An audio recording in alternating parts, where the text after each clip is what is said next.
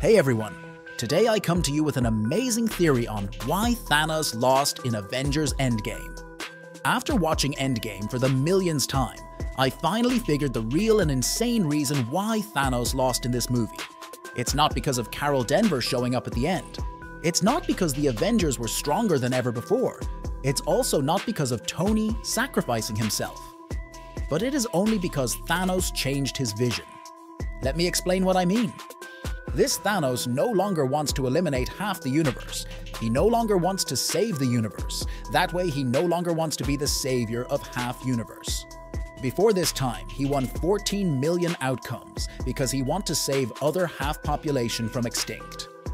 But in only outcome, Thanos changed his mindset and he wanted to destroy entire universe. That's why all possibilities change and Thanos lose in this time. In all 14 million possibilities, Thanos not kill anyone in fight, till then threat on his own. But Endgame Thanos wants to kill everyone. I think when Doctor Strange was talking about the only timeline they win.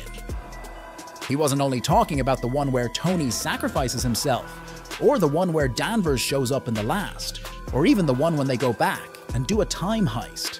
But he meant the only timeline where Thanos himself changes his vision. Now, I know you're still not convinced, so let me go a bit deeper. Then Thanos starts by eliminating half the universe, and the other half will be grateful, and his younger self also acknowledges that when he comes to know, he wins. But then he sees his head getting chopped off, he sees how mad people are, he sees the Avengers, and he thought no one think about the goodness behind his thought. He think no one wants to live in a happy universe. At that moment, he steps aside from his original goal of becoming the savior to taking revenge.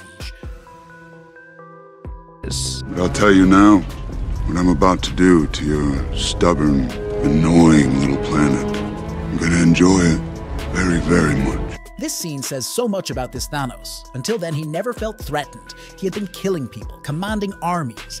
He was going to enjoy killing the people who hurt him. And this is the exact reason Thanos lost in Endgame. Now, I am not downplaying Tony's sacrifice. I'm not saying Tony's sacrifice was wasted. What I'm saying is, I'm not ready to believe a character like Tony Stark would only sacrifice himself once out of those 14 million possibilities. He maybe sacrificed himself in most of the possibilities. As we know, he was ready to die in Avengers 1. He was also ready to die in Avengers 2. And he almost died in Avengers 3. So do you really think Tony sacrificed himself only once out of those 14 million possibilities? No, I'm pretty sure he did it more than once.